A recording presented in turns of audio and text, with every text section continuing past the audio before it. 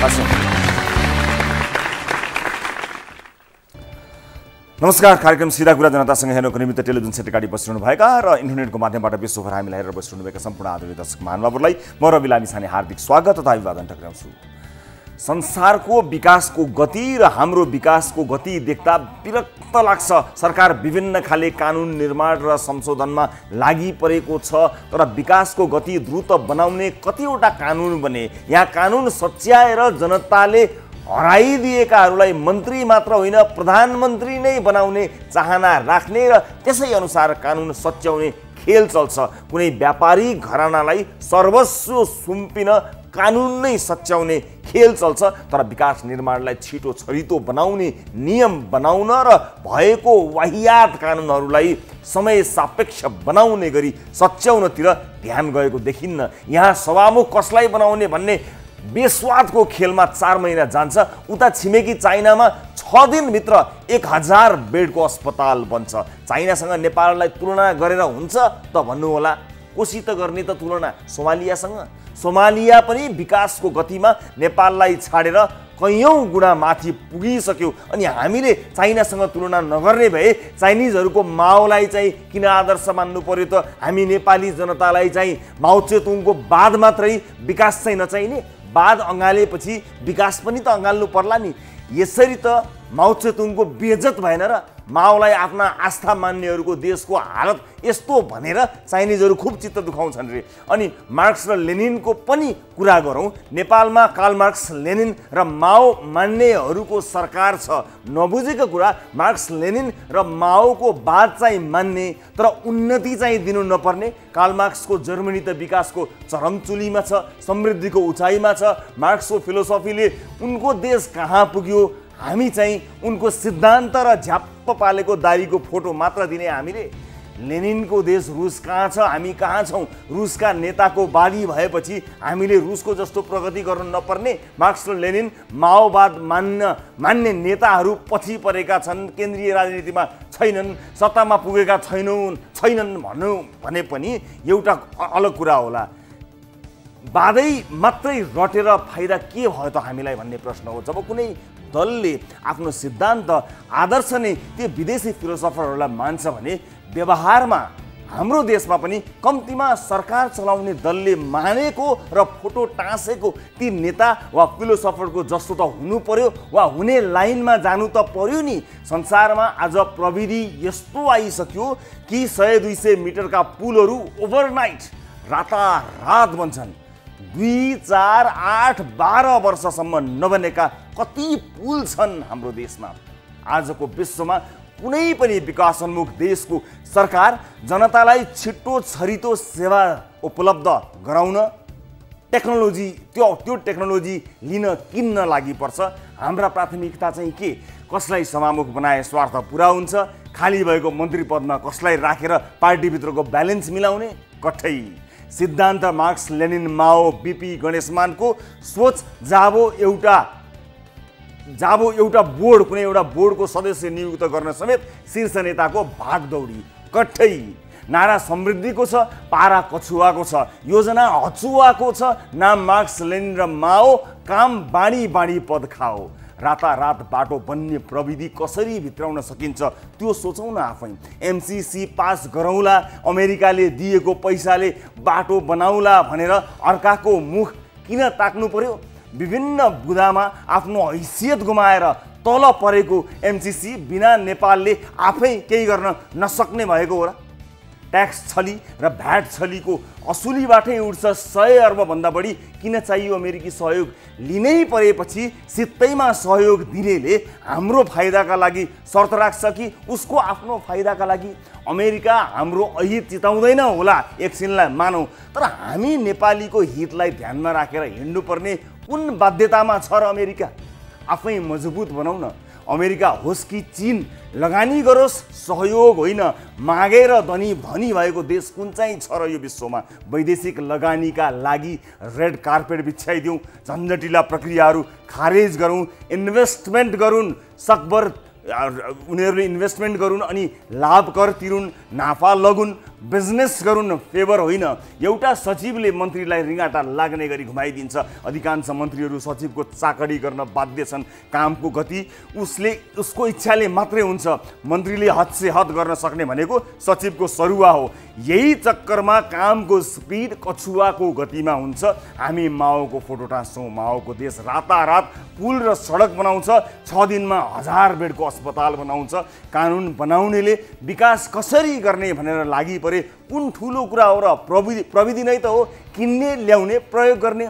अर्को 10 वर्ष केपी ओली, प्रचण्ड, देउबा, माधव नेपाल, रामचन्द्र सिटौला, प्रकाशमान, विमलेन्द्र, झरनाथ महन्त, राजेन्द्र उपेन्द्र भन्दै सकिने हो भने यो देश डुब्न इन्डो पेसिफिक पनि चाहिँदैन, BRI पनि चाहिँदैन। पार्टीहरूको आपसी भागभण्डा कहिल्यै सकिएन। प्रधानमन्त्री भइसक्दा पनि, वर्षौँ वर्ष मन्त्री भइसक्दा पनि आँत नभरिए र भाग नपुगे। मान्नुहोस्, यिनको यो रोग हो जो कहिल्यै निको नहुने महारोग हो। टेक्नोलोजी कसैले आविष्कार गरिसक्यो, हामी किनौँ र रातारात प्रयोग गरौँ। आउनुहोस् सुरु गरौँ जनताको चासो, गुनासो र प्रश्नसहितको विशेष कार्यक्रम सिधा कुरा जनतासँग।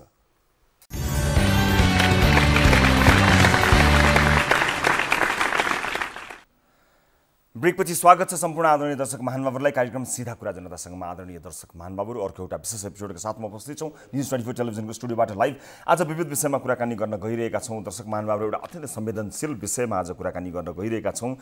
यो हुम्लामा भएको भाइरल ज्वरोका कारण 1 महिनामा 14 जना मानिसको मृत्यु भइरहेको छ।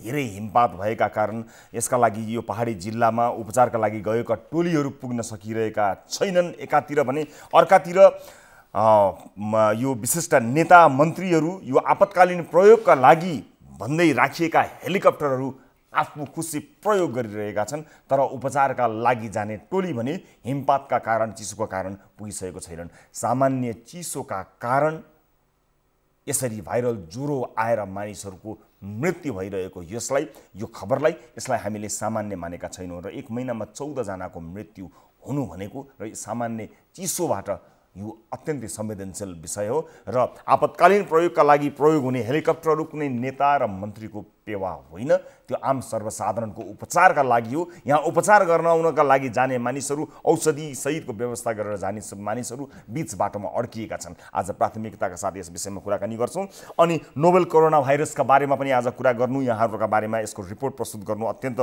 जरुरी छ। विशेष गरेर चीनको वुहान सहरमा नेपाली चिकित्सकहरू अड्किएका छन्। नेपाल आउन उनीहरू चाहन्छन्। सङ्क्रमण फैलिनुभन्दा पहिल्यै उनीहरू अहिले सङ्क्रमित छैनन्, तर सङ्क्रमण यसरी बढ्दै गइरहेको छ कि 106 जनाको मृत्यु भइसकेको छ। 6000 भन्दा बढी मानिसमा सङ्क्रमण देखिएको छ। यो क्रम बढ्दै गएको यो क्रमले नेपाली विद्यार्थीहरू जो चीनमा अध्ययनरत छन् उनीहरू अत्यन्त चिन्तित छन्। आज चीनको वुहानबाट नेपाली विद्यार्थीहरू प्रत्यक्ष रूपमा जोडिनेछन् र आजकै कार्यक्रममा चीनका लागि नेपाली राजदूतावासका तर्फबाट न्युयोर्कका उपप्रमुखसँग पनि कुराकानी गरी यसका लागि के सोचिरहेको छ, अनि विभिन्न देशहरू आफ्ना नागरिकहरूलाई इभ्याकुएट गर्नका लागि परिरहेका छन्। नेपाल के सोचिरहेको छ, दूतावास के सोचिरहेको छ, यसबारेमा आजको कार्यक्रममा महत्त्वपूर्ण कुराकानी गर्ने तयारीमा छौँ। र कर्मचारी र प्रहरीका विषयमा एक रिपोर्ट प्रस्तुत गर्छौँ आजको कार्यक्रममा र थप यहाँलाई जानकारी गराउँछौँ कि कुन मनोविज्ञानले काम गरिरहेको छ। केही प्रतिनिधि घटना आजको कार्यक्रममा देखाउन गइरहेका छौँ। यहाँहरूलाई थाहा छ, कलाकारहरू पक्राउ पर्ने र हिरासतमा लिइने, जुन एउटा सामान्य कुरालाई ठुलो बनाउने जुन एउटा परिपाटी चलिरहेको छ, त्यससँग सम्बन्धित रहेर त्यसको वरपर रहेर के अन्य रिपोर्ट आजको कार्यक्रममा छन् र सर्लाहीको ठगीको रिपोर्ट समयले साथ दिए प्रस्तुत गर्नेछौँ। सबभन्दा पहिला आजको पहिलो विषय, पहाडी तथा हिमाली जिल्लामा अहिले यतिखेर पनि भनौँ भारी हिमपात भइरहेको समाचार प्राप्त भएको छ। विशेष गरी विकट जिल्लाहरूमा हिमपातका कारण जनजीवन कष्टकर बनेको छ। हुम्लामा त भारी हिमपातसँगै बढेको चिसो र सुरु भएको भाइरल रोगका कारण पुसदेखि अहिलेसम्म 14 जनाको ज्यान गइसकेको छ। स्थानीयका अनुसार अधिकांश बिरामीहरू उच्च ज्वरो, रुगाखोकी सहित नाकबाट पानी बग्ने, शरीरमा हड्डी दुख्ने लक्षण देखा परिरहेका छन्। उनीहरूमा स्थानीय स्वास्थ्य चौकीमा भएको औषधि र स्थानीय स्वास्थ्य कर्मीले गर्न सक्ने उपचार त भइ नै सक्यो। गाउँभरिकै स्थानीयहरू बिरामी पर्न थालेपछि स्वास्थ्य केन्द्रमा भएको केही औषधि पनि सकिएको छ। तर त्यो खबर प्रदेश सरकार र सङ्घीय सरकारमा अझै नपुगेको जस्तो देखिन्छ। हुम्लाको चङ्खेली, सर्केगाड र खारपुनाथ गाउँपालिकामा 14 जनाको मृत्यु भएको छ भने सयौं स्थानीय रोगसँग लडिरहेका छन्। जिल्ला सदरमुकामबाट औषधि सहित पुगेको एक टोली सर्केगाडमा पुगे पनि भारी हिमपातका कारण अन्य स्थानमा पुग्न सकिरहेको छैन। प्रदेश सरकारको स्वास्थ्य निर्देशनालयबाट औषधि र उपकरण लिएर स्थल मार्ग हुँदै 12 गते हिँडेको टोली अझैसम्म प्रभावित क्षेत्रमा पुग्न सकिरहेको छैन। भारी हिमपातका कारण सडक बन्द छ भने पैदल जान सम्भव छैन।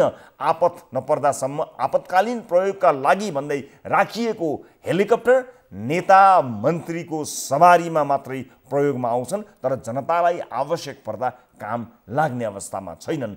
हुम्लाबाट टिभी जर्नलिस्ट जनक बहादुर साईले पठाएको यो रिपोर्ट हेर्नुहोस्।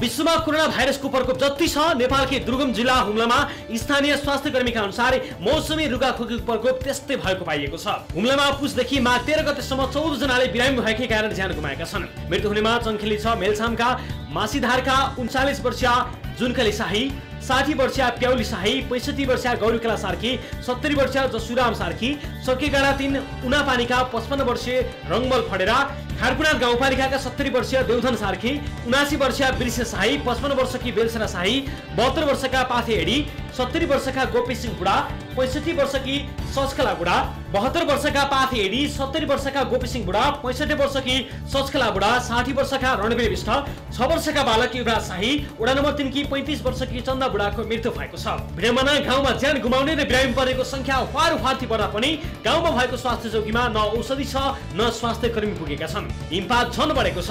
गाउँमा फैलिएको महामारी नियन्त्रणका लागि जिल्ला सदरमुकामबाट गएको टोली सर्केगाड 3 उनापानीसम्म त पुग्यो, तर त्यहाँबाट अन्य ठाउँमा भने स्वास्थ्य कर्मी पुग्नै सकेका छैनन्। भारी हिमपात भएको कारण न गाडीमा जान सम्भव छ न पैदल। तर चङ्खेली 6 मेलछामको मसीधारामा भने अहिलेसम्म न औषधि पुगेको छ न त स्वास्थ्य कर्मी नै। कर्णाली प्रदेश सरकार स्वास्थ्य निर्देशनालयले माघ 12 गते बिहान स्थल मार्गबाट चङ्खेलीको मासीधारामा औषधि ल्याबका उपकरण सहित प्राविधिक टोली पठाए पनि हिमपातको कारण ठाउँमा पुग्न सकेका छैनन्। उक्त टोलीसँग सम्पर्क समेत भएको छैन। गाउँमा रहेको स्वास्थ्य चौकीमा औषधि भाव छ। स्थानीयका अनुसार ज्वरो र रुघाखोकीसँगै नाकबाट पातलो पानी बग्ने, हड्डी दुख्ने लक्षण देखा परेका छन्। गाउँमा 14 जनाले ज्यान गुमाइसक्दा पनि स्थानीय स्वास्थ्य कर्मी भने दम र खोकीको बिरामी भएको भन्दै औषधि उपचार कमी नभएको दाबी गर्न छाड्दैनन्। खारपुनाथमा मात्रै 8 जनाले पछिल्लो महिना ज्यान गुमाएका छन्। कर्णाली प्रदेशका मुख्यमन्त्रीदेखि मन्त्रीहरू गाउँमा सामान्य कार्यक्रम पत्ता समेत नेपाली सेनाको हेलिकप्टर प्रयोग गरेर पुग्छन्। तर 14 जनाले ज्यान गुमाइसक्दा पनि हेलिकप्टरबाट औषधि र स्वास्थ्य कर्मी पुर्याउन उनीहरू सक्दैनन्। सडक मार्ग हुँदै उपचार टोली पठाउँदा कहिले पुग्ने टुङ्गो छैन। देश विदेश कोरोना भाइरसको पछि लाग्दा कर्णालीको दुःखका विषयमा प्रदेश सरकारदेखि संघीय सरकार जिम्मेवार बन्नै पर्छ।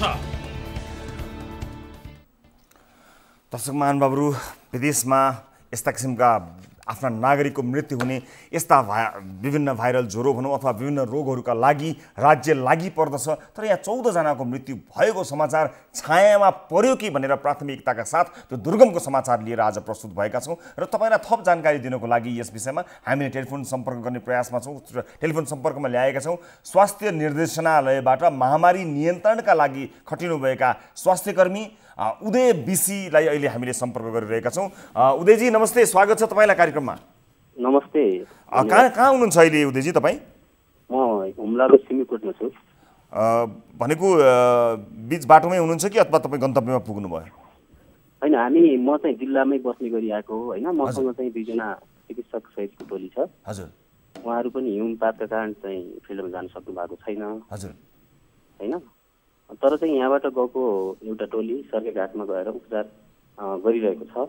हजुर। र एउटा टोली चाहिँ उता प्रदेश स्वास्थ्य निर्देशनालयबाट आएको टोली हजुर चङ्खेलीमा अहिले पुगेको भन्ने सुनेको छु मैले। अहिले भनेको त्यहाँको अवस्था नियन्त्रणमा आएको हो अथवा स्वास्थ्य कर्मीहरू र औषधि यथेष्ट मात्रामा पुगेको हो? धेरै मान्छेमा सङ्क्रमण छ, 14 जनाको त 1 महिनामा मृत्यु भएको कुरा आएको छ।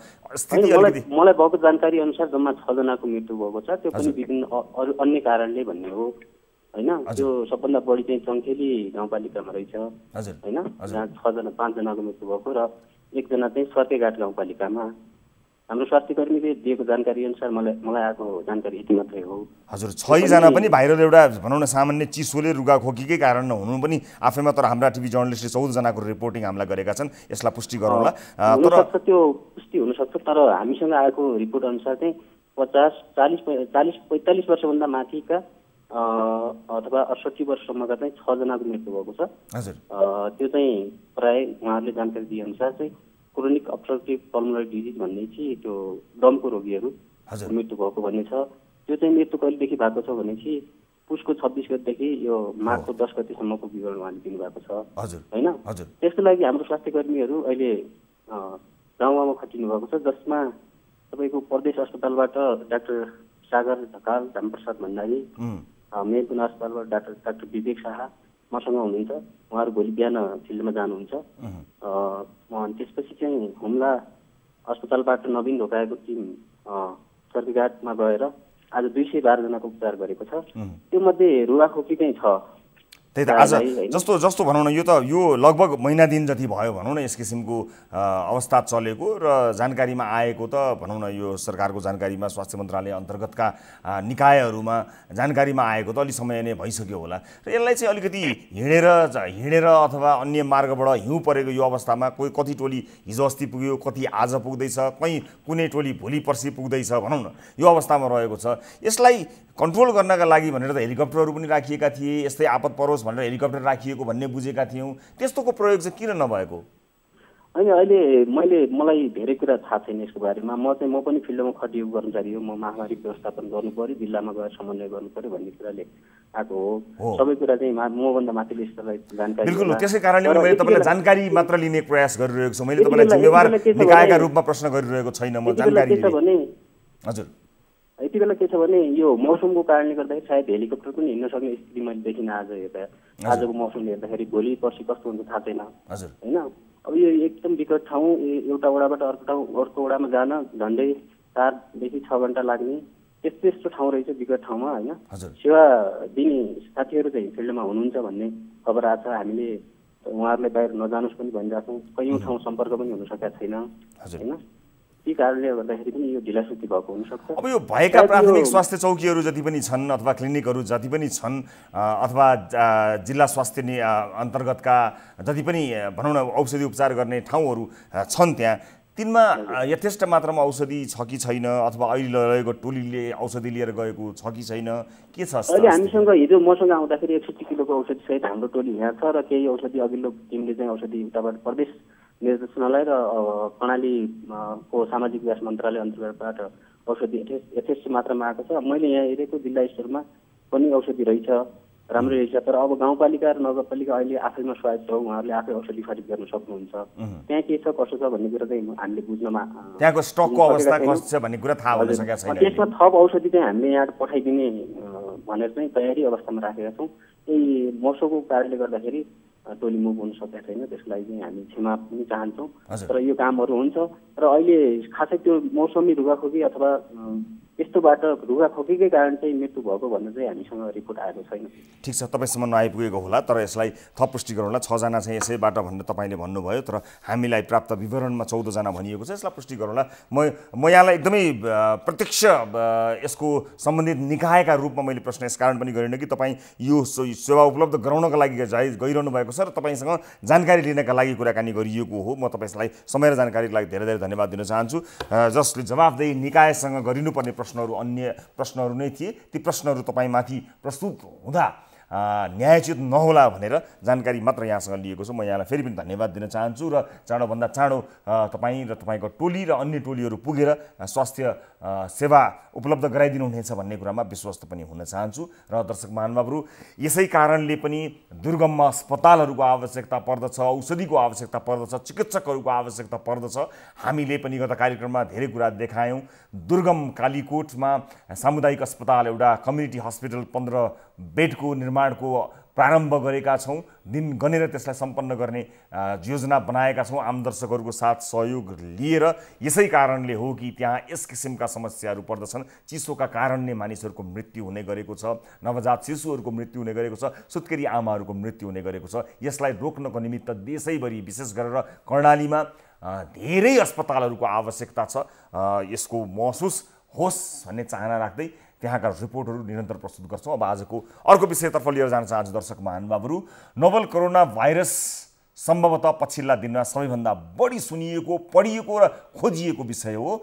यो एक प्रकारको सरुवा रोग हो। चीनको वुहान सहरमा पहिलो पटक देखिएको यो रोगले अहिले चीनमा महामारीको रूप लिएको छ भने विश्वका अन्य देशमा फैलन थालेको छ। चीनिया स्वास्थ्य विज्ञहरूका अनुसार हाँक्छु गर्दा वा खोक्दा थुक वा र्यालको छिटाबाट अर्को व्यक्तिमा सर्ने यो रोगको पूर्ण उपचार अहिलेसम्म चाहिँ पत्ता लागिसकेको छैन। चीनमा मात्रै अहिलेसम्म यही रोगका कारण 106 जनाको ज्यान गइसकेको छ भने 6000 भन्दा बढीमा संक्रमण देखिएको छ। चीनबाट अध्ययन गरेर केही समय अघि स्वदेश फर्किएका एक नेपालीमा समेत यो रोगको संक्रमण देखिएको थियो। नेपालमा सोमबारबाट मात्रै यो रोगको जीवाणु परीक्षण गर्न थालिएको छ। यो 2 दिनमा शङ्कास्पद नमुनाका रूपमा परीक्षण गरिएका 4वटै नमुनामा कोरोना नेगेटिभ अर्थात् यो भाइरसको संक्रमण नभएको पाइएको छ। यो रोगको केन्द्र मानिएको चीनको वुहानमा चीन सरकारले संक्रमण रोक्नका लागि आवत जावतमा पुरै रोक लगाएको छ। त्यहाँ 100 भन्दा बढी नेपाली विद्यार्थीहरू अध्ययनरत छन्। अहिलेसम्म नेपाली विद्यार्थीमा संक्रमण नदेखिएको पनि उच्च जोखिममा नदेखिए पनि उनीहरू उच्च जोखिममा भई बसिरहेका छन्। सम्बन्ध पहिला एउटा रिपोर्ट प्रस्तुत गर्छौँ, यसपछि विद्यार्थीहरूसँग कुराकानी गर्छौँ र चीन स्थित नेपाली दूतावासको नियोग प्रमुखसँग पनि प्रत्यक्ष कुराकानी गरी थप जानकारी लिनेछौँ। सम्बन्ध पहिला यो रिपोर्ट हेर्नुहोस्।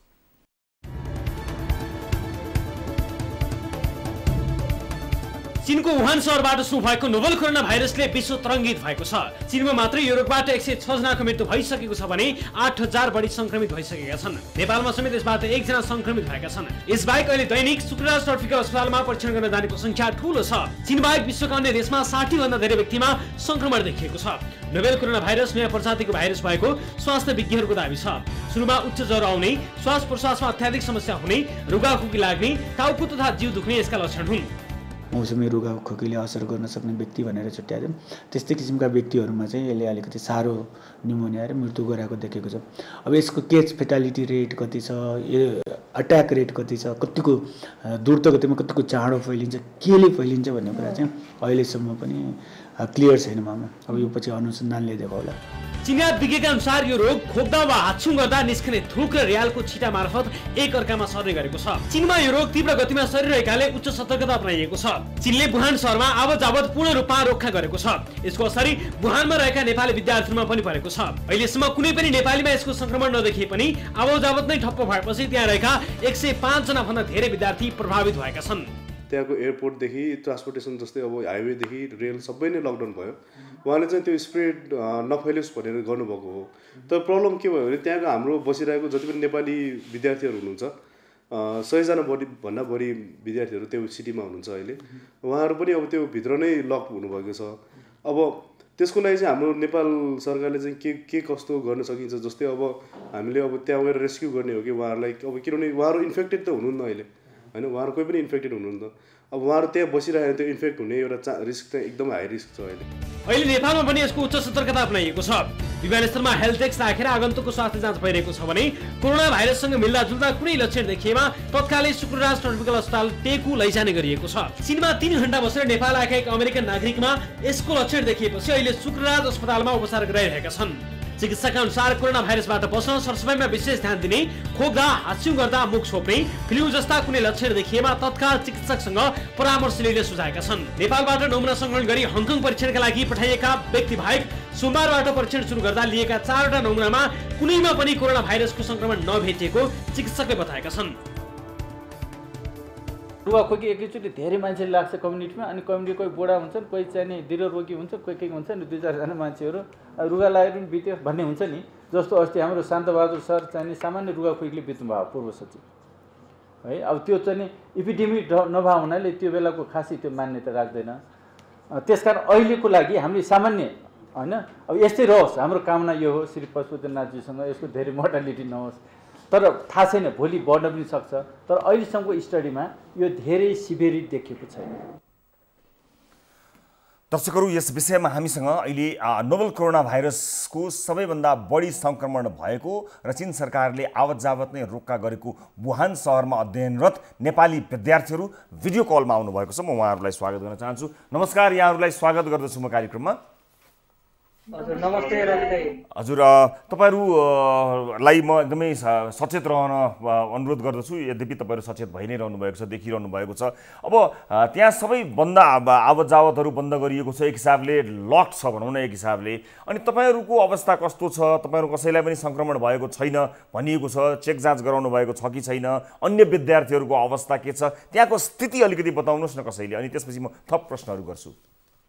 सर्वप्रथम सम्पर्कमा आउनु भएकोमा धेरै धेरै धन्यवाद रवि दाइ। हजुर। अनि अहिले चाहिँ यहाँको अवस्था चाहिँ अहिले वुहानलाई चाहिँ लकडाउनमा राखिएको छ। हजुर। जसको अर्थ चाहिँ यहाँ चाहिँ एयरपोर्टदेखि लिएर अनि ट्याक्सी, ट्रेन, मेट्रोहरू सबै बन्द गरिएको छ अहिले। अनि यो गर्नुको चाहिँ अब एक किसिमले राम्रै हो, किन भन्दाखेरि चाहिँ यो चाइना सरकारले चाहिँ रोग चाहिँ बाहिर नजाओस्, जो अरू कन्ट्रीहरूमा चाहिँ नफैलियोस् भनेर चाहिँ यो स्टेप चाहिँ उनीहरूले अघि बढाएको हो। जस यो गर्नुले चाहिँ अब चाइना सरकारले जो डिजिज चाहिँ स्प्रेड नहोस् भनेर चाहिँ गरेको हो। अब तपाईँहरूको अवस्था के छ? पढाइ सक्नु भएर फर्किने अवस्थामा लगभग हुनुहुन्छ कतिजना त, होइन? अब आउने सम्भावना कस्तो छ? किनभने आएपछि पनि तपाईँ सङ्क्रमित हुनुहुन्न होला, तर पनि तपाईँहरूलाई टेस्ट गर्नुपर्ने हुन्छ, विभिन्न तपाईँहरूमा परीक्षण गर्नु पनि पर्ने अवस्था रहन्छ। अभियसली सबैलाई पर्छ, तपाईँहरूलाई पनि पर्छ। के छ यसको व्यवस्था? अब के गर्ने, के उपाय छ भन्ने सरसल्लाह भइरहेको छ कि तपाईँहरूसँग? तपाईँहरूको दूतावास तपाईँहरूको कम्युनिकेसनमा छ? यस्तो हुँदा अहिलेको सिचुएसनमा चाहिँ अब हामीले फर्स्टमा चेक गर्नुलाई हामीले आफूमाथि छ कि छैन भनेर चेक गर्नलाई हस्पिटलमा जाने अवस्था नै अलिकति मिलिरहेको छैन। किनभने यहाँ हस्पिटलहरूमा पेसेन्ट फ्लो यति धेरै छ, हामी नै त्यहाँ गएर चेक गर्न जाँदा हामीलाई नै लाग्छ भनेर हाई चान्स छ। सो हामी अहिले लाइक टोटली रुमभित्रै छौँ। 1-2 विक्स भयो हामी चाहिँ रुमभित्रै छौँ अहिले। ट्रान्सपोर्टेसन फेसिलिटीहरू सबै नै बन्द गरेको छ, हामी पनि सबै यतिकै रुममै छौँ। अब मेन थिङ भनेको कस्तो भने अब अरू कन्ट्रीले के गरिरहेको छ भनेर त्यहाँबाट सिक्ने हो नि त हामीले, त्यहाँबाट हामीले आइडिया लिने हो। त्यही क्रममा चाहिँ आज नै अहिले भर्खरै नै हामीले न्युज पाइरहेको थियौँ कि युएसले, जापानले, फ्रान्सले, मङ्गोलियाले यिनीहरू सबैले नै आफ्नो सिटिजन्सहरूलाई इभ्याकुएट गरेर आफ्नो कन्ट्रीमा लैजाँदैछ। राम्रोसँग ब्लड टेस्ट गरेर त्यहाँ लगेर पनि उनीहरूलाई लाइक फ्यु डेजको लागि क्वारेन्टाइनमा राख्नेछन्। सबसे मेन कुरा भनेको हामीले फर्स्टमा गभर्मेन्टले एउटा राम्रो प्लान बनाएर नेपालमा हामीलाई नलाग्नेदेखि लिएर नेपालमा पनि हाम्रो कारण लाग्नु भएन। त्यहाँ गइसकेपछि हाम्रो कारणले उनीहरूलाई लाग्नु भएन। सो फ्यु डेजको लागि हामीले हस्पिटलमा राख्नुपर्ने हुन्छ, प्रपर चेक गर्नुपर्ने हुन्छ। त्यही नै हो। अनि यो हाम्रो यो कोरोना भाइरसको चाहिँ इन्क्युबेसन पिरियड चाहिँ 1 to 14 डेज रहेको छ। अनि यो सिम्टम्स देखेपछि सर्ने होइन कि यो चाहिँ अब हुन्छ नि इन्क्युबेसन पिरियडमै सर्ने डिजिज भएर चाहिँ अब जस अब हामीलाई चाहिँ यहाँबाट चाहिँ नेपाल लगे पनि त्यहाँ चाहिँ अब हुन्छ नि एउटा नेपाल सरकारले चाहिँ कुनै फेसिलिटी प्रोभाइड गरेर चाहिँ क्वारेन्टाइनमा हाल्ने हो कि कस्तो गर्ने हो, त्यो अनुसार गरे भने चाहिँ राम्रो होला। त्यही अब यस हिसाबले त तपाईँहरूलाई भनौँ न अब बाहिर ननिस्किन कति दिनसम्म भित्र बसिरहने, बाहिर निस्किन चेक गर्नै पनि निस्किनु पर्ला सङ्क्रमण छ कि छैन भन्नका लागि। त्यस्तो अवस्थामा तपाईँहरू कसरी जानुहुन्छ? यो त बडो अन्यल। तपाईँहरूलाई नै सङ्क्रमण होला भन्ने डर भयो। अहिलेसम्म तपाईँहरू सङ्क्रमित हुनुहुन्न भन्ने एउटा अन्दाज अनुमान हो, लक्षण देखिएको छैन भन्ने हिसाबले। तपाईँहरू आफै एउटा मेडिकल स्टुडेन्ट्स भएको हुनाले तपाईँहरूले बुझिहाल्नुहुन्छ होला, त्यसमा तर्क गर्न परेन। तर अब कसरी बच्ने एउटा उपाय भयो तपाईँहरूले चेक गर्ने एउटा अर्को एउटा काम भयो तपाईँहरूको, त्यसपछि सकुशल नेपाल आउने काम भयो। कसरी यसलाई अब के चाहनुहुन्छ तपाईँ? सरकारले के गरिदियोस् भन्ने चाहनुहुन्छ? हामी तपाईँहरू यो बिचमा अलिकति पुलको काम गर्न चाहन्छौँ, हामी तपाईँहरूलाई मद्दत गर्न चाहन्छौँ। के गर्न सकिन्छ? यस्तो हुँदै कस्तो भने फर्स्टमा चाहिँ हजुर फर्स्टमा चाहिँ हामीले गभर्मेन्टले चाहिँ एउटा प्लान बनाइदियो हुन्थ्यो। सबसे त्यो मेन कुरै भयो होइन। गभर्मेन्टले हामीलाई एज अ सिटिजन एउटा प्रोटेक्सन दिनुपर्ने कारणले गर्दा हामी हामीले त्यही खोजिरहेको गभर्मेन्टले हामीलाई प्रोटेक्सन हामी यहाँ भएकोले अब यहाँ चाहिँ कस्तो भयो भने कति टाइमको लागि हुन्छ त यो ठिकै छ हामी अहिले बस्यौँ हामी अलरेडी 1 विक बसिसक्यौँ यता होइन अब 1 विक बस्छौँ भनेर त्यो वेमा बस्न सकिन्छ ओके हामी नर्मल हामी त अब यहाँ हामी अहिले जो हुनुहुन्छ हामी त सबै चाहिँ हामी ओके छौँ हाम्रो इम्युन एभ्रिथिङ हामी ओके छौँ तर यहाँ कतिजना स्टुडेन्ट हुनुहुन्छ जो चाहिँ विथ चिल्ड्रेन्स हुनुहुन्छ बच्चा भएकोहरू पनि हुनुहुन्छ होइन सो यो कहिलेसम्म बन्द हुन्छ त 1 मन्थ बन्द हुन्छ कि 2 मन्थ बन्द हुन्छ कि थाहा नै छैन स्योरै छैन सो यसरी त बस्न सम्भवै छैन यहाँ सो तपाईलाई अनि नेपाली राजदूतावासले केही पनि भनेको छैन केही जानकारी दिएको छैन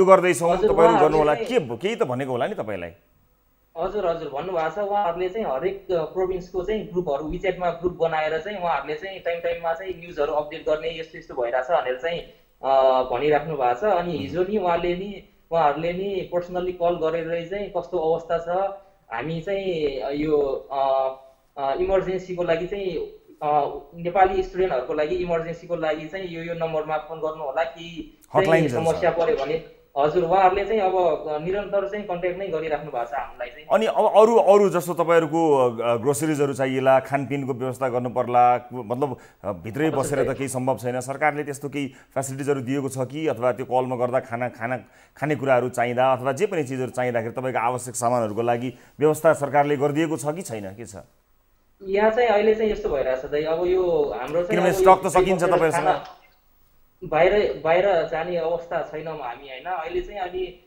युनिभर्सिटीले नै अब खाना खाने भए चाहिँ अब अलरेडी प्रिपेयर्ड फुडहरू चाहिँ प्रोभाइड गरिरहेछ अनि कोही स्टुडेन्टहरू चाहिँ पकाउन चाहन्छन् भने चाहिँ उनीहरूले र अब भनौँ न भेजिटेबल्सहरू राइस ओइलहरू सबै प्रोभाइड गरिरहेछन् अब युनिभर्सिटीले चाहिँ अब सकभर चाहिँ चाइना गभर्मेन्टले युनिभर्सिटीले चाहिँ हामीलाई चाहिँ सकभर चाहिँ हेल्प गरिराख्नु भएको छ अब मार्क्सहरू प्रोभाइड एउटा मेरो अन्तिम एउटा जिज्ञासा तपाईहरुप्रति जस्तो तपाईहरु अहिले त्यहाँ हुनुहुन्छ अहिले यो भनौँ न त्यहाँ हुँदा तपाई सेफ रहने चान्सेस अझ बढी हुन्छ किनभने नेपालमा ल्याबहरु अथवा यसको अझ जति यसको उपचार अथवा यसबाट बच्न चाइनामा जति सम्भव छ त्यति सम्भव कम्प्यारेटिभली नेपालमा नहोला यहाँको मेडिकल कन्डिसनलाई कम्पेयर गर्दाखेरि यस अर्थमा तपाईहरु केही समय त्यही भएको सुरक्षित होइन र यहाँ ल्याउँदाखेरि पनि आउँदा यदि तपाईहरुमा संक्रमण छ भने त्यसलाई हेर्ने चेक गर्ने यहाँका अस्पतालहरुको संयन्त्र कस्तो छ कुन्नी थाहा छैन त्यस हिसाबले पनि भोलि यदि बाइ चान्स त्यस्तो नहोस् तर तपाईहरु मध्ये कसैमा संक्रमण भयो भने उपचारको सम्भावना अथवा यसलाई ठीक गर्ने सम्भावना अब यो मेडिकल फेसिलिटीको हिसाबले नेपालमा भन्दा त चाइनामा नै बढी हुन्छ नि किन नेपाल आउन चाहनुहुन्छ अहिले तुरुन्तै तपाईहरु मेरो जिज्ञासा है यो एक किसिमले चाहिँ तपाईले भन्नुभएको कुरा चाहिँ एकदमै सही हो हैन दाइ अनि अर्को चाहिँ हामीलाई चाहिँ यो खास चाहिँ अहिले चाहिँ यहाँ के भइरहेछ भन्दाखेरि यहाँ अध्ययनरत विद्यार्थीहरूलाई चाहिँ अब हुन्छ ल अब यो जुन यो कोरोना भाइरस जुन स्प्रेड भइरहेछ अब यो चाहिँ कति समयसम्म चाहिँ स्प्रेड हुन्छ कसैलाई पनि थाहा छैन ओके हो जुन चाहिँ अब त्यस हिसाबले त तपाईहरुलाई सर्ने संक्रमण बढ्ने डर हो नि तपाईहरुलाई त्रास चाहिँ सबैलाई छ बिल्कुल सही छ मानसिक तनाव चाहिँ बढी भयो तनाव बढी भयो बिल्कुल हो बिल्कुल हस् हजुर हजुर के भन्न चाहनुहुन्थ्यो यहाँ फेरि अलि चिसो भएर चाहिँ अब रुगाखोकी चाहिँ कमन डिजिज नै भयो अनि हामीलाई चाहिँ अब के फिल हुन्छ भन्दाखेरि चाहिँ कुनै अब रुगा लाए नि खोकी लाए नि चाहिँ अब यही डिजिज ला हो कि भन्ने चाहिँ त्रास भइरहेको हस् म तपाईहरुसँग तपाईहरुलाई हामी अपडेट गर्छौं पक्कै पनि तपाईहरुको यो आवाज सम्बन्धित निकायसम्म पुगिरहेको छ म तपाईहरुसँग अहिलेलाई बिदा माग्छु र तपाईलाई अपडेट गराउँछौं हामी यसै विषयमा यतिखेर सम्पर्क गर्ने कोसिस गरिरहेका छौं यो अत्यन्त महत्त्वपूर्ण विषय हो धेरै नेपाली विद्यार्थीहरु चाइनामा अध्ययनरत हुनुहुन्छ र यसरी बन्द भएर बस्नु परेको अवस्था छ संक्रमण भएको छैन अहिलेसम्म तर यो रोग लाग्यो भने के गर्ने त्यसकारणले जहाँ संक्रमण बढिरहेको छ फैलिरहेको छ त्यो ठाउँबाट त निस्कनुपर्छ त्यसकारणले उहाँले भन्नुभएको पछिल्लो तर्कमा सहमत हुन चाहन्छु र त्यस अर्थमा नेपालले के गर्न चाहिरहेको छ जानकारी आएअनुसार अमेरिका बेलायत जापान फ्रान्स मंगोलियाले चाहिँ आफ्ना नागरिकहरूलाई त्यहाँबाट लिएर आउने प्लान गरिरहेको छ यसै सन्दर्भमा यस विषयमा हामीसँग नेपाली दूतावासका नियोग उपप्रमुख सुशील लम्साल चाइनाको बेजिङबाट जोडिनु भएको छ लम्साल सर नमस्कार स्वागत छ यहाँलाई कार्यक्रममा हजुर सुशील सुनिरहनु भएको छ मलाई नमस्कार हजुर सुशील सर मलाई सुनिरहनु भएको छ सुन्नमा अडियोमा केही प्रब्लम आए जस्तो मैले महसुस गरेको छु। यतिखेर हामीले सम्पर्क गरेका छौँ नेपाली दूतावास चाइनामा रहेको बेइजिङमा रहेको नेपाली दूतावासका नियोग उपप्रमुख सुशील लम्साललाई हामीले सम्पर्क गरेका छौँ। सुशील सर नमस्ते, सुनिरहनु भएको छ मलाई? मेरो आवाज उहाँसम्म पुगेको छैन जस्तो लागिरहेको छ। म मास्टर कन्ट्रोल रुममा रहेका साथीभाइहरूलाई अनुरोध गर्न चाहन्छु र उहाँसँग कुराकानी गर्ने मलाई म एकछिन एउटा सानो आशा छ उहाँले सुन्नु भएको जस्तो लागिरहेको छ। म फेरि पनि स्वागत गर्न चाहन्छु। सर नमस्कार, सुनिरहनु भएको छ मलाई? हेलो नमस्कार, सुनिँदैछ? हजुर हजुर सर, म स्वागत गर्न चाहन्छु तपाईँलाई। र भर्खरै हामीले केही विद्यार्थीहरूसँग कुराकानी गऱ्यौँ सुशील सर यस विषयमा, र विद्यार्थीहरू चाहिँ एकदमै त्रासमा हुनुहुन्छ र अमेरिका, बेलायत, जापान, फ्रान्स र मङ्गोलियाले चाहिँ आफ्ना नागरिकहरूलाई नमस्ते हजुर, नमस्कार, बेइजिङबाट यहाँलाई नमस्कार छ। हजुर, आफ्ना विद्यार्थीहरू आफ्ना नागरिकहरूलाई लिएर जाने प्लानमा अरू देशहरू छन्। नेपाली दूतावासले त्यस्तो केही प्लान गरिरहेको छ कि छैन? सम्पर्क टुटेको छ। म एउटा ब्रेकमा जान्छु र ब्रेकपछि यो कुराकानीलाई निरन्तरता प्रदान गर्छु। अलिकति प्राविधिक गडबडी पनि भएको छ, त्यसलाई सच्याउने कोसिस पनि गर्नेछौँ। अहिले एउटा ब्रेक लिन्छौँ, ब्रेकपछि फेरि उपस्थित हुनेछौँ।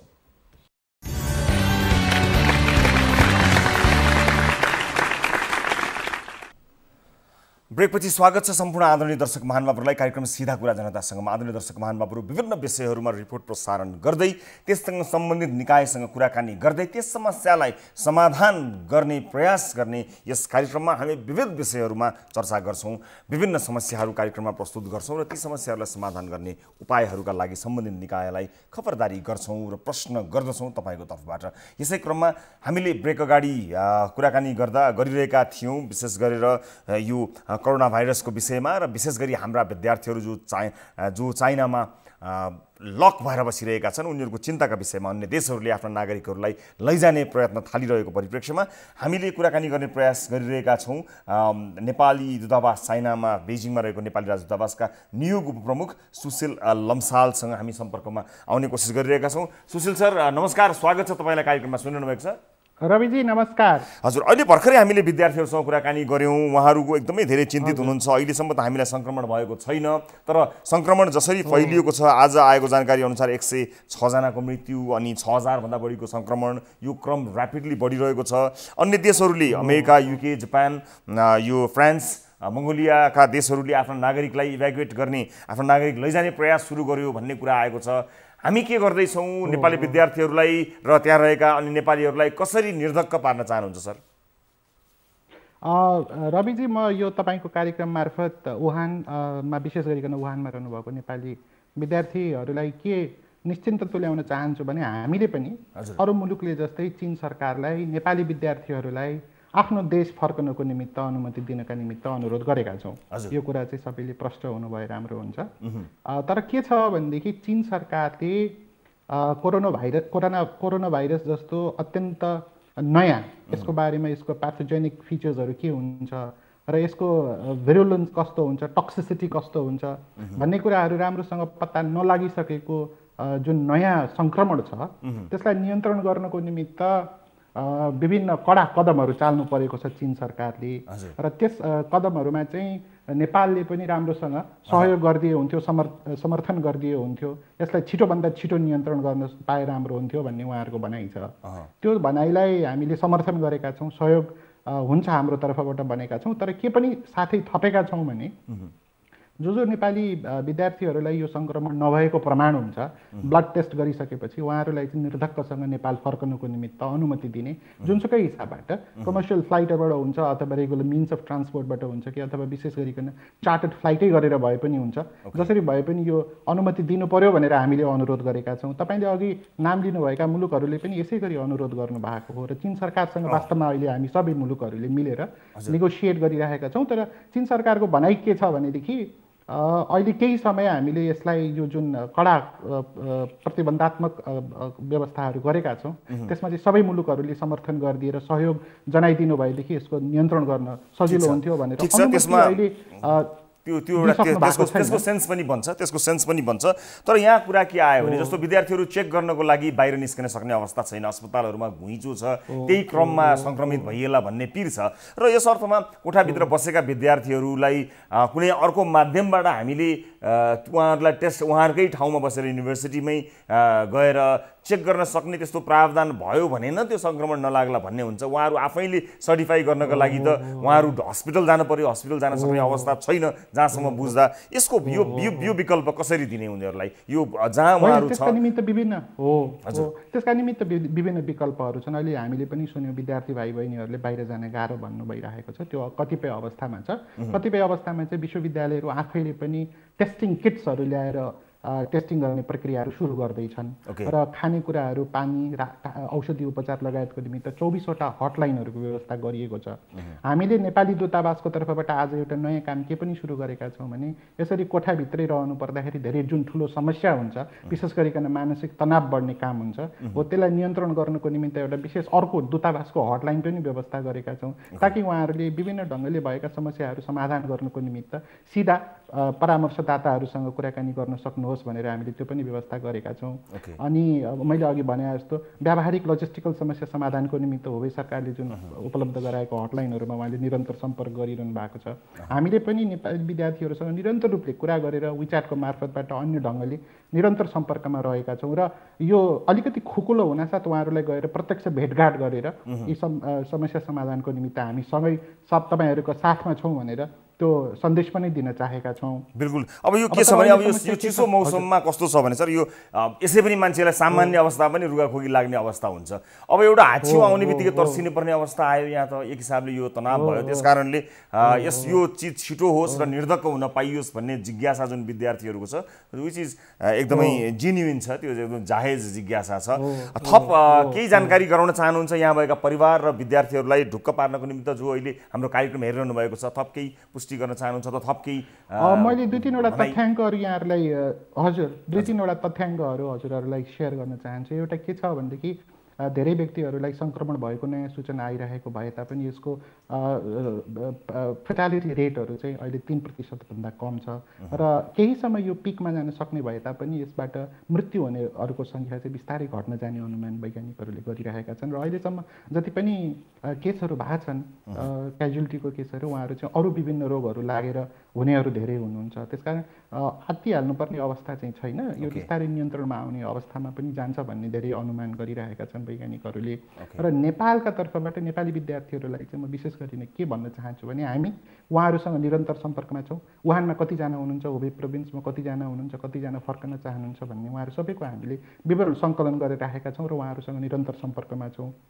उहाँहरूलाई खानेकुरा, पानी, औषधि उपचार लगायतको व्यवस्थाको निमित्त हटलाइनहरूको व्यवस्था गरेका छौँ। परामर्शको निमित्त विशेष अलग्गै हटलाइनको व्यवस्था गरेर नेपालमा 1जना डाक्टर र चीनमा अरू 2जना डाक्टर गरिकन 3जना डाक्टरहरू हाम्रो इन हाउस एम्बेसीभित्रकै कर्मचारीहरूद्वारा पनि उहाँहरूलाई विभिन्न ढङ्गले परामर्श दिने र ढाडस दिने कामहरू पनि गरिरहेका छौँ। आशा छ यो सङ्क्रमणको अवस्था बिस्तारै नियन्त्रण हुँदै जाला भन्ने कामना गर्दछौँ। हस्, सुजित सर, म तपाईँलाई धेरै धन्यवाद दिन चाहन्छु। यो जानकारी अत्यन्त महत्त्वपूर्ण जानकारी थियो र यही बेलामा नै हो तपाईँहरूले दूतावास भनेको विदेशमा भएका नेपालीहरूको आफ्नो घर हो।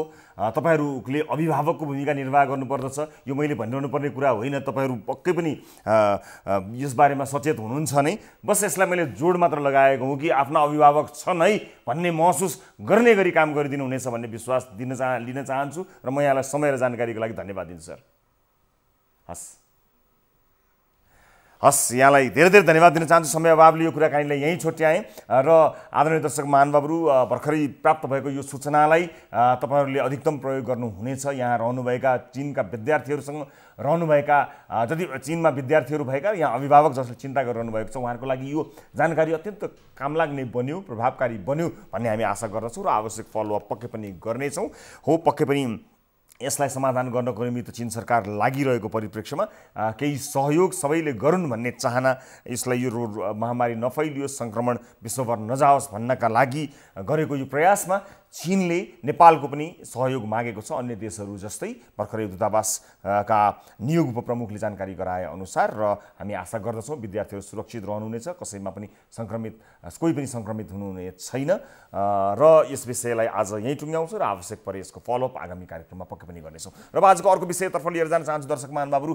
पछिल्लो समय कर्मचारी तथा प्रहरीको व्यवहार र उनीहरूको सेवाग्राहीमाथि गर्ने व्यवहारका विषयमा व्यापक बहस भइरहेको छ। केही दिन अघि विमानस्थलमा चेकिङका क्रममा भएको भनाभनपछि सिर्जित परिस्थितिको नतिजा स्वरूप गायिका आस्था राउत एक दिन हिरासतमै बसिन् र 4000 धरौटीमा छुटिन्। यही समयमा गायिका र प्रहरीको व्यवहारप्रति अनेक टीका टिप्पणी र बहस भए। यो घटनाले प्रहरी, कर्मचारी तथा नागरिक सबैलाई आफ्नो काम, कर्तव्य र अधिकार फेरि एकपटक सम्झाइदिएको छ।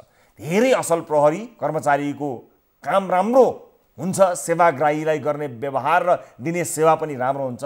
तर अर्को ठुलो सङ्ख्यामा रहेको कर्मचारी र प्रहरी आज हामीले प्रसारण गर्न लागेको रिपोर्टका पात्रहरू जस्तै छन्। भरतपुर स्थित राजस्व कार्यालयका एकजना नायब सुब्बाको त सेवाग्राहीबाट घुस माग्ने तरिका अचम्मको रहेछ। उनका अनुसार घुस नभइकन चाहिँ कर्मचारीका लागि सेवाग्राहीले गर्ने दान धर्म जस्तै रहेछ।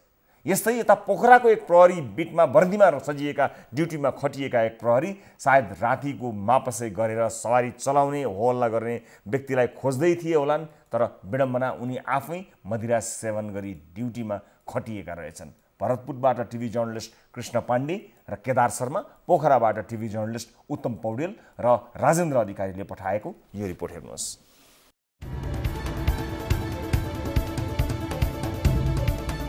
सरकारी कर्मचारीले काममा ढिलासुस्ती गरिदिने, घुस माग्ने र घुस नदिएसम्म कामै नगरिदिने गुनासो अधिकांश सेवाग्राहीको हुन्छ। चितवनको राजस्व कार्यालयमा त सेवाग्राहीलाई दुःख दिने गरेको र सेवाग्राहीसँग घुस माग्दै गरेको भिडियो हामीलाई प्राप्त भएको छ। आन्तरिक राजस्व कार्यालय भरतपुरमा काम गर्न फाइल बोकेर पुगेका सेवाग्राहीसँग कार्यालयको 108 नम्बर कोठामा कार्यरत कर्मचारी नायब सुब्बा रामकृष्ण श्रेष्ठले हाक्का हाकी घुस मागेका छन्। यो हेर्नुहोस्।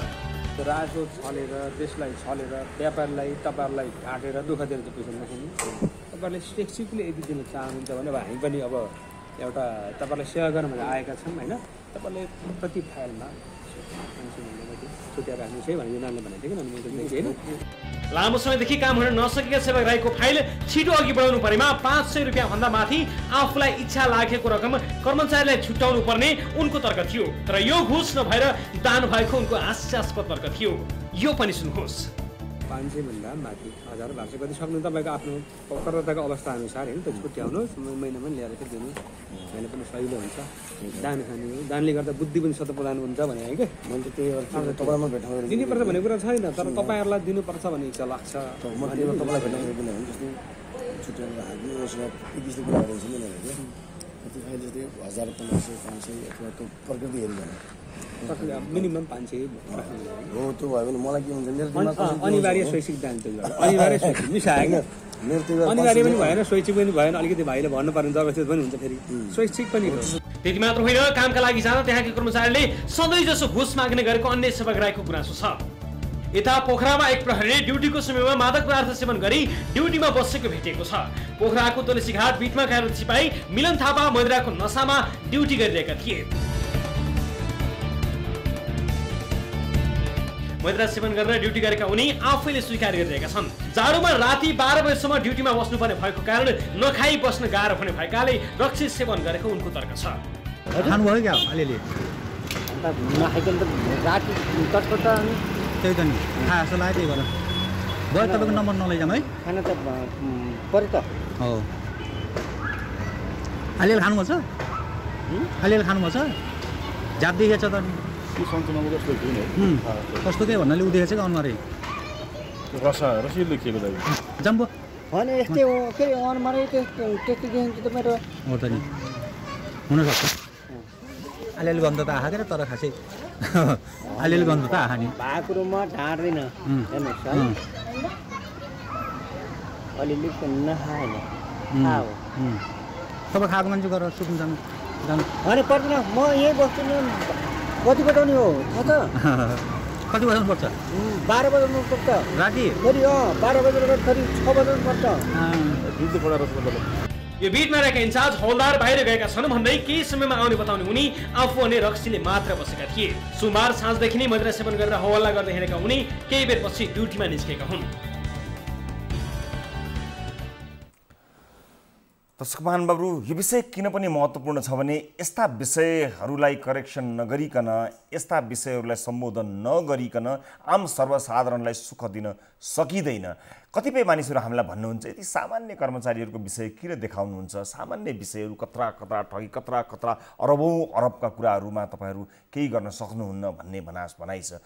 दर्शक महानुभावहरूलाई म फेरि पनि रिपिटेडली जानकारी के गराउन चाहन्छु भने आम सर्वसाधारणलाई यस्ता विषयहरूले समस्यामा पारेका छन्। आम मान्छेहरू जसको आम्दानी नै अत्यन्त कम छ, त्यस्तो मानिसले 500 रुपियाँ मिनिमम घुस खुवाउनु पर्दा उसको महिनाभरिको बजेट बिग्रिन्छ।